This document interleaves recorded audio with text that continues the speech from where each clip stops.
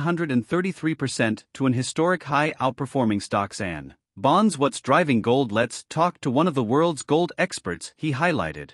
Robust jewelry demand in emerging markets, particularly in India and China, as a significant driver. Additionally, emerging market central banks have been increasing their gold reserves over the past 15 years, recognizing the need to diversify away from heavily US dollar-denominated assets. This is George Milling Stanley, Chief Gold Strategist, State Street Global Advisors. George oversees and helped launch the SPDR Gold Shares, that's the GLD, the world's largest gold ETF 20 years ago, when he was at the World Gold Council, and I covered that one. I remember it well. Also joining us, my old friend Todd Rossino, Head of Research at Verify. George, good to see you. Why is gold hitting a new high? Good to see you too, Bob. I think it's a whole bunch of reasons, never just one thing with gold, but we've got good strong jewelry demand in the emerging markets. You've mentioned India and China, but all across the emerging markets, that's a very good demand there. We've got very strong demand from emerging markets central banks, and we've also got renewed investor demand, and I think that that's building some momentum for gold, which is always a good thing to do. It's quite amazing. So you and I have always emphasized this, and I know you're a supply side demand guy. Supply side guy. Supply is fairly steady. Amount of mining that's actually done in gold is fairly steady. It's the demand side that matters. So we're seeing increased demand from China and India, the two biggest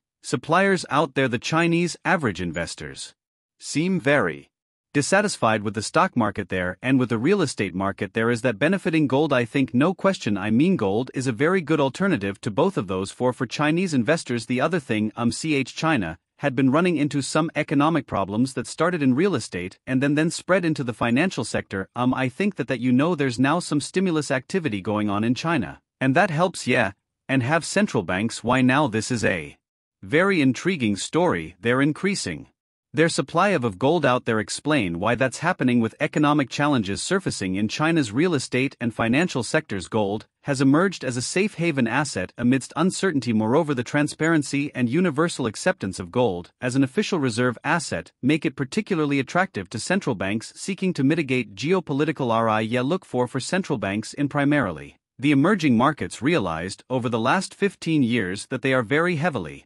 overweight in their official reserves in US dollar-denominated debt instruments and underweight in gold. They have more than 2/3 of their reserves in treasuries and less than 5% of their reserves in gold. That's a dangerous imbalance as far as they're concerned, and they're doing something about it. They have been for 14 straight years now. This year has already started well, with China in particular a big buyer already. And I think that we're probably going to be another good year for central bank demand that has been very, very good support whenever gold shown any softness, and I think it's going to help to push prices higher. And gold has a certain advantage. If you have it in a vault in your country, you can't confiscate it. I mean, this whole thing about what happened with seizing Russian assets can't be lost on some other countries in the world. Exactly. I think it really increases the attractiveness of the one official reserve asset that is universally acceptable and entirely transparent. Todd, we always talked about gold as a hedge against inflation. George and I have been talking about this for 20 years, but the academic literature seems very mixed on this. Frankly, some people think it is a hedge against inflation, other people think it historically doesn't appear to act that way. And is there any thoughts on what people are saying now about gold? Well, people are using gold ETFs to diversify away from stock and bonds, and so we've seen a rally in gold. We've seen BTI up demand for gold ETFs like GLD and GLDM in just the past month, but that's only limited the net outflows that we saw the first couple of months of the year. People have looked to other ETF, as highlighted by recent events involving Russian asset seizures. The discussion then shifted to the role of gold as a hedge against inflation, while academic literature presents mixed findings on this matter. George underscored gold's historical function as a store of value and its perceived role as a form of money, as either a hedge or to diversify their portfolio. Like now that we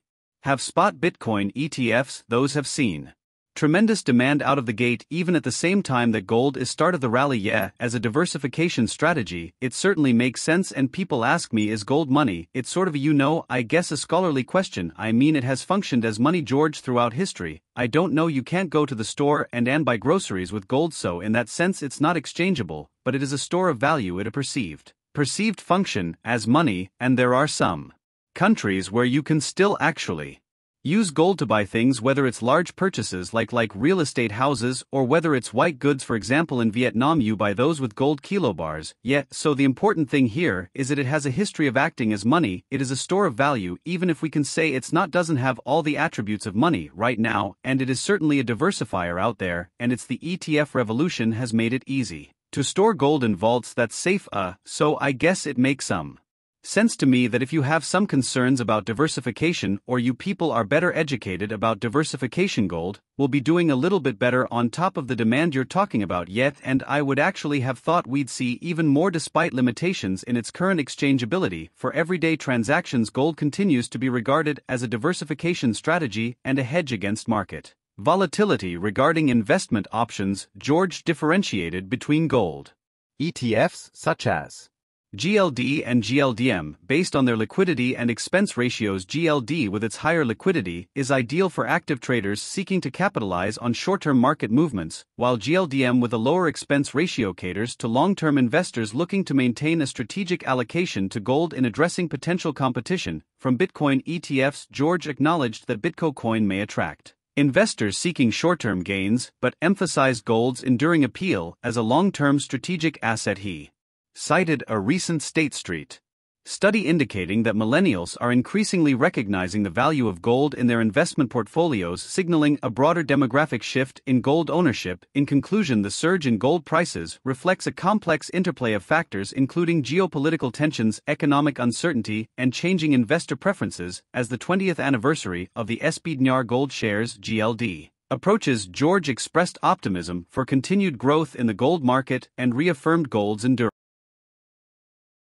Wall Street Detective this side. Join my Telegram channel where you can get latest stock market news with lightning speed. In this Telegram channel, my team shares stock market latest news which are very important for you, and by joining my Telegram channel you can be updated in stock market every minute. To join my Telegram channel, click the link in description.